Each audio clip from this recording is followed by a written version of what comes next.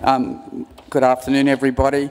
It's hard to see you all here, but that's good. I'm not using any media today. I'm just going to tell you about an example of a social enterprise that we established at CBS and how it occurred in 5 minutes.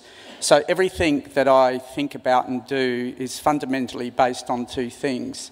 It's a balance in one hand of the business side of things, so the planning, the strategic management, the checks and balances. The other side of it is always about the culture and values. So one of the things I always wanted to do with CBS, who support people with a disability, is to really improve our investment in our infrastructure as well as our people. And so we bought a couple of suites, office suites in the Aurora on Perry building at 147 Perry Street on Highmarsh Square. And what happened was there was a concierge service there, and as I guess Urban Construct developed that building, they were struggling to sell because it was after the GFC, some of them, and so the concierge service that was there was left vacant for a period, and I saw an opportunity to provide that service with a business called Community Concierge SA, and Abby's walking around with a brochure about that here, and that's what I'm talking about today. We got no help from anybody, basically. I just saw a business opportunity, and I had to convince the people in the building that people with a disability could do that job, not just as good, but you have to do it better than anybody else. And so I thought, how am I going to prove this to people? And what I found that most people had wrong perceptions of the abilities and the loyalty and the willingness of people who may have a disability of varying ages, some even older than me, and some younger.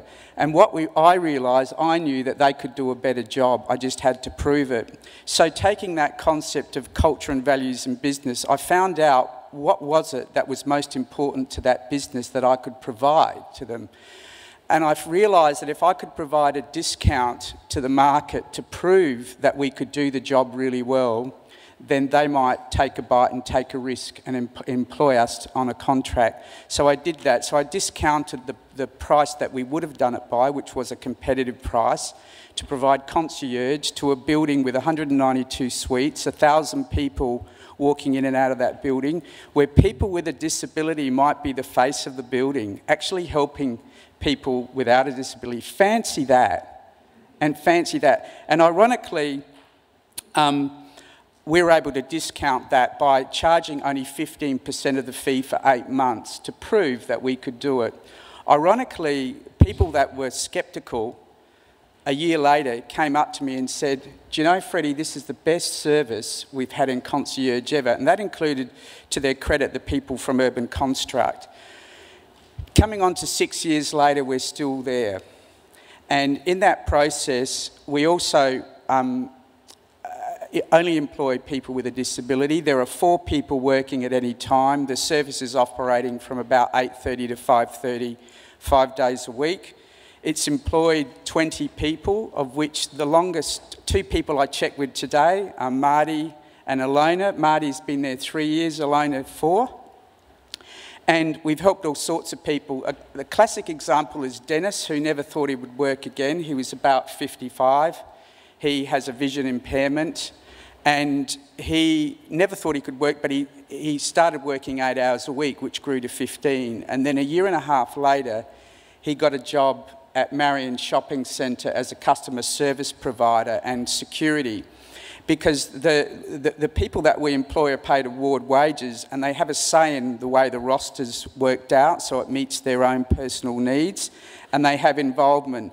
So Dennis developed the actual motto, which is nothing is too much trouble. And Dennis is still working there now, and so he's been in employment for basically, because he was in the first group, for 5.5 years now. And Dennis is a classic because not only, so the service is like people dressed a bit like me in dark suits for the men and the women. And they provide a very discreet security service as well. They also provide postal, so collecting and receiving mail and posting it, certified mail receipts, collecting papers. We have a dry cleaning service, receipt and deliveries, lock-up of deliveries, direction, guidance, information to people about who's a justice of the peace in the building, first aid, fire warning duties, etc. So that's the sort of services, and the suite, the building is quite interesting because it's a group of smaller offices. There's Microsoft is there, Halliburton, a lot of health professionals, a lot of, as we've seen in the growth industries, a lot of social services, businesses, etc. So it's been a fantastic opportunity. I'm wearing a black outfit today because unfortunately there's been a bit of a change in some of the, I guess, a view about social justice, and it's highly unlikely after many successful internal and external evaluations that we'll be continuing that contract. We've tried to use that same methodology in other buildings. We've tried Sambury, which we were really close and disappointed that we didn't get that.